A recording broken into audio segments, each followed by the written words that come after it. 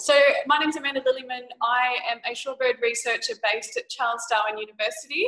I have just finished my PhD on migratory shorebirds in Darwin Harbour, so looking at their general ecology and how to best manage them in our urban setting.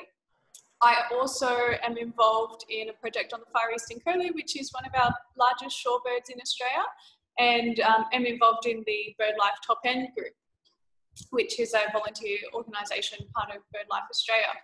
And I just wanted to share some information on this great knot, which is our most common shorebird that we have here in Darwin Harbour. And it's a critically endangered species under Australian legislation. So that means within Australia, it's got the highest level of conservation status and therefore protection.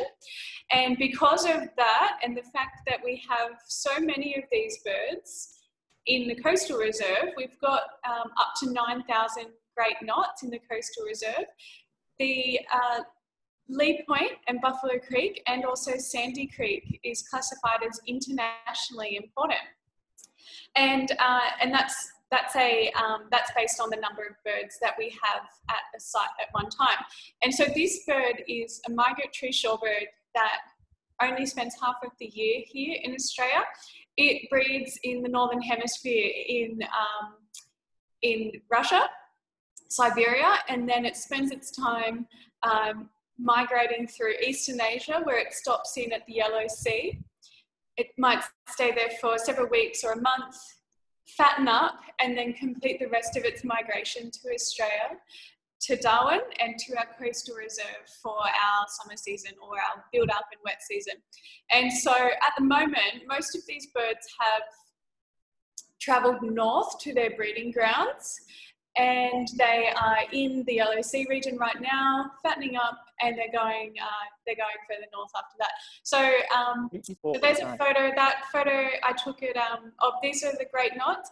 That's at Sandy Creek. So they will roost at Sandy Creek, and roosting means resting essentially. So at you can go to the next slide. So this is their migration pathway. This is called the East Asian Australasian Flyway. And it's essentially showing the map that the shorebirds take. It's like a migration highway that the birds travel within. There's no boundaries. It's purely dictated by the birds' movements. And it's just something that we classify as humans. So there you can see the non-breeding habitat in Australia and Southeast Asia, and then its breeding habitat in the Northern Hemisphere. So when the bird is here in Australia in our build-up and wet season, it's spending all of its time in coastal habitat. It's considered a coastal obligate, which means it only spends time at the foreshore in the coastal environment. It will spend its time feeding at low tide on intertidal invertebrates, things like pippies and bivalves, which it gets from the sand and the mud. So it pokes its billy and it can feel the invertebrate in the ground and it pulls it out, and it's doing that for most of the low tide period. And then as the tide starts to come in, the birds will rest, usually up the beach. So at Lee Point, Sandy Creek and a couple of other places, but Lee Point and Sandy Creek are definitely the most important shorebird sites around Darwin Harbour. And they're also so well visited by people, all of us using the beaches. And let's see what the next slide is.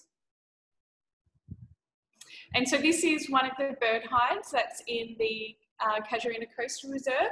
And now we've got, the next slide is a photo of the no dog sign. So from Lee Point through to Buffalo Creek, it's no dogs allowed because of the international importance of the migratory shorebirds at the beach.